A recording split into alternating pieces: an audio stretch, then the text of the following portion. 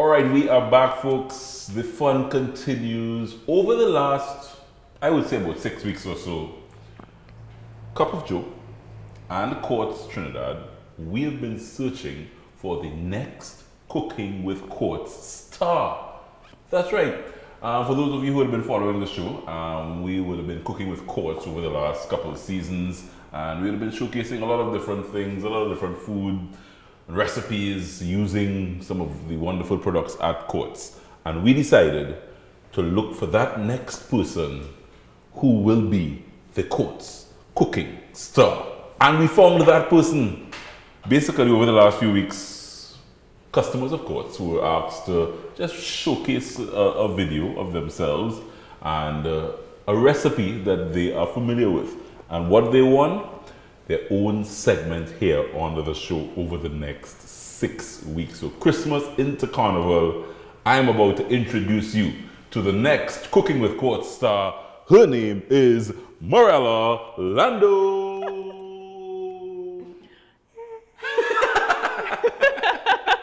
Congratulations, congratulations. So Marella has been one of the persons that came forward, showcased herself in front of the cameras at Courts. Yes. You got all the necessary likes on social media and the whole social media and shares and so on and so on. And then you were put to the test a few weeks ago where yourself and the top, it was the top three. Top three. Top three.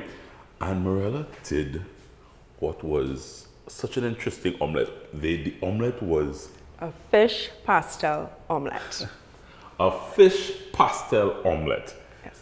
So first of all, when she presented what she was about to do, I said, wow, a fish pastel omelette. I've never even heard of a pastel omelette. And then I said, fish pastel omelette, It was so full of flavor, and you could have seen that you really love cooking. I saw that coming through. So what made you jump in to do this? I jumped into it because I thought this would be something so much fun to do, and like share my love of food with everyone. Yeah. So it was such a fun experience. You cook and create recipes at home, or how do you cook at home, or do you just do pilau, rice and peas? Yes, I do the regular stuff, but also like when I cook it for my family, when they come over, I try to make it a little different, experiment a little bit, so they're a little more impressed. Like, what is in this? What is this spectacular dish? I need to try this. So, a fish pastel omelette. Fish pastel omelette. Says that you don't do regular food. No. You don't do regular food. You come up with crazy things. I try to. So over the next couple of weeks, Marella will be basically taking the floor. I will step back, I'll have a seat here, and she will showcase some of her Christmas recipes over the next couple of weeks, and she'll be here into the carnival season and really just showcasing. She has 6 weeks on the show just to really share her love of food with you and some of the recipes that you do at home. Yes. The show is now Cup of Marella. Let's go. You're making, it looks like a red wine sangria. What are we making today? We're making a Sorrel Sangria. Excuse me? Yes. You couldn't just make a red wine sangria. No. A sorrel. Sorrel Sangria. Well, it's the Christmas season, so people will be, indulging in the drinks, the sorrel, which is a customary drink. So I said, why not try it a little differently? You like to put twists on things. I like to, shake things up a bit. Nice. Right? Nice. So let's go. So what I need you to do is just cut some of these grapes in half. You're working me as well. Yeah, this is your show, not mine, I need your help. I need your help. So these are grapes? These are seedless grapes. Right. And what I'm doing here, I have an apple, and we're going to be cutting up in slices to fill our sangria. Nice. So the sangria, I mean, is red wine. Red wine. You want to use a dry red wine. And for the sorrel, I used a sorrel port, not sorrel wine. Not sorrel. No. Why sorrel is this? port. A colleague of mine had introduced me to the product, and I was like, oh, this is interesting. This will be a good way to incorporate it into anything wine related, because port is wine fortified with brandy. Right. So I was like, okay, this will give a nice, interesting combination. Yeah. Nice. So it's a sorrel port. Sorrel port. And can you replace this with just ordinary sorrel? What do you think? Yeah, you can do it with just ordinary sorrel, or you can just use sorrel wine, which is also another popular homemade, or you can actually get it. I'm seeing actually more sorrel wine being sold in all the different stores, in the supermarkets and whatnot. So those are readily available ingredients. And you know, I mean, a sangria generally is just such a drink that you can make in bulk. Yes. Over the holidays, you leave it there. Yeah. People could take when they want, and before you know it, you're drinking lots and lots of glasses, and you're drunk on Christmas Day. That's a serious thing. Well, once you're not driving. Yes, drink your Sorrel Sangria. Drink your Sorrel Sangria. That Marella is making for us this morning. So, Madam, my grapes are almost finished. Your grapes are almost finished? Quick work that way. So, apples and grapes are the fruit. And this is lemons? Actually, no, this is orange. That's orange? That's orange. Okay. Because we're going to put sorrel juice and orange juice in the sangria.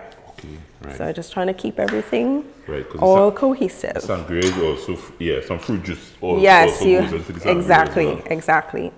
So what I need you to do, since you're of quick work. Yeah. You don't stick at all, boy. Just put some of the grapes into the glasses, and then the rest directly into the glasses. Yes, some in the glasses, and then the rest into the pitcher, and then we will mix up everything else. Alright, so the base of the glasses. Yeah. Following a couple Marella this morning in the show.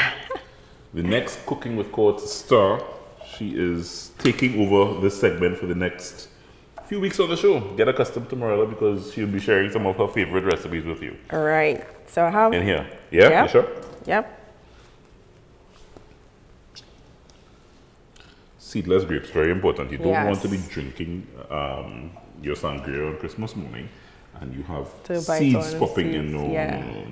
So seedless grapes are very important. Yes? All right. So this is where we put in everything else. We have the rest of the apples, and then we have the criminal liquid here. The criminal liquid. What is the criminal? That's the port. Yes, this is the red wine and the sorrel port. So you want 2 cups of each, right? Right. Oh, that's good. Merry Christmas. That's good. That's good. So we're going to have unsweetened orange juice, because the sorrel port is already sweet, and then you're going to get some sweetness as well from the sorrel, because the sorrel is sweetened. So we're just also trying to make everything balanced. You don't want it too sweet, you don't want it too sour. And what was that? What was that last thing you put there? This is the sorrel. So there's actual pure. There's actual sorrel. Right. And then I'm going to put some club soda just to give it a little fizz. Right. And then we just mix all these ingredients together. And then we toast. So we just put some ice. So where are these going? Oh, just. Are they going in, or are they? We can put some in, and then we can garnish with the orange slices. Because some people don't like to put the citrus in the sangria. Really? I don't know. I think I hear sometimes it turns or something, but you put the citrus in the sangria? Yes. Yeah. So, just take a couple of slices. Just do a slit.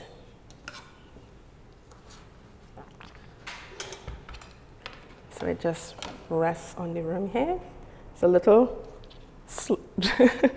sloppy, but that's okay. No, not at all. All right.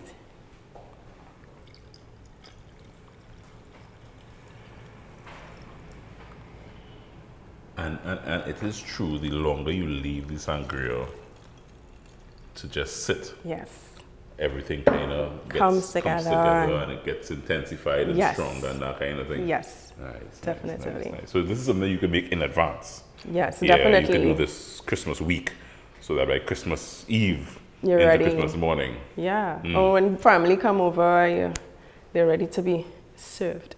So if you want to try Marella's Sorrel Sangria, her recipe is on trinicooks.com, and you could be having Sorrel Sangria, another wonderful little idea.